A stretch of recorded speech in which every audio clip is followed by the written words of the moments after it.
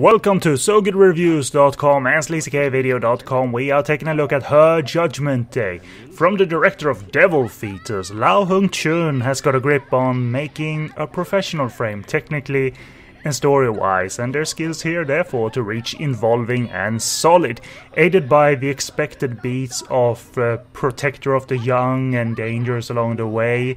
That does not surprise nor come with poignancy, but again, via technical and narrative skill, this thriller does its thing close to admirable fashion. 90s movies rated category 3 in Hong Kong were usually concerned with sexy, silly and cheap shenanigans, but not here.